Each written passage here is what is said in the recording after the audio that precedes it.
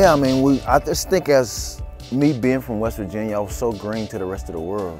I didn't realize, you know, everything was so bad around us. We're in like a real, it's just really heaven, you know, compared to the other places that I've been to. And it's just like once I got there, I had to adapt to that whole new environment. And there's, you know, friends of mine that, you know, by the time we were 17, 18 years old, were either dead or in prison. You know, so I really had to just figure out how to reach 21.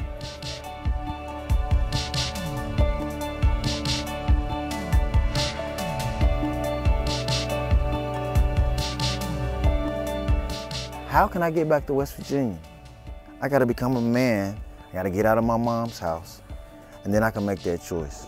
So my goal was just to get a job, become a man, not be a statistic as far as being murdered or killed or caught up in the drug and violence and gangs and things like that. And then I came back home here in 2001. I got back to West Virginia. I started working at like Bob Evans, then Shoney's, then the Chief Logan Lodge. And so it's just like I never seen myself lower than anybody. There was still just that certificate that I didn't have. I was just like, I'm just as good as anybody else out here, but I don't have the certificate to show you that. You can't come to my community and say, hey, don't do this and do that, man. You're not doing the same thing, you know? So that's the same way that I look at it. I can't tell my son to stay in school and graduate if I didn't do it. My mom didn't graduate high school. She always told me, stay in school, stay in school. But what did I do? I did exactly what my mom did. I dropped out in 11th grade. My mom went to the 12th grade and dropped out. But I had to show my mom, hey mom, it's never too late. You know, and no one's gonna make you do it. You have to want it. I realized that I had to want to do it.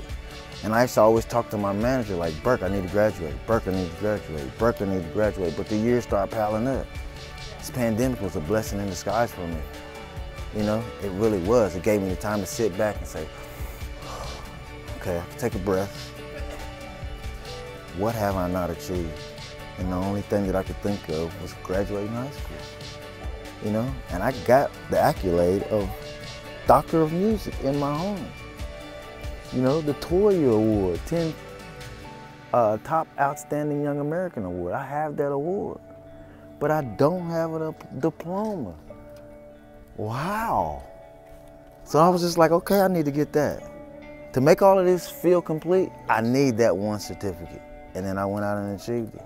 And life throws you all kind of curveballs, but you also got to swing at some of those curveballs. And if you don't swing, then you're striking out anyway. So it's just like, you just learn to, you know, just persevere through all the lowest points of your life. And I've been to the lowest of lows. But I still pulled myself up by my bootstraps. It's like a mountaineer would.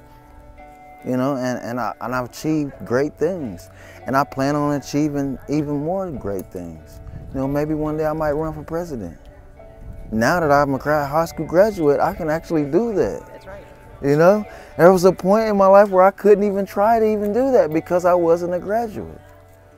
Hi, I'm Landau Eugene Murphy Jr. It's never too late to graduate.